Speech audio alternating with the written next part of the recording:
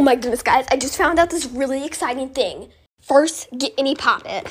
It works better if it's a basic shape, like a square or a circle. First, go outside when it's dark.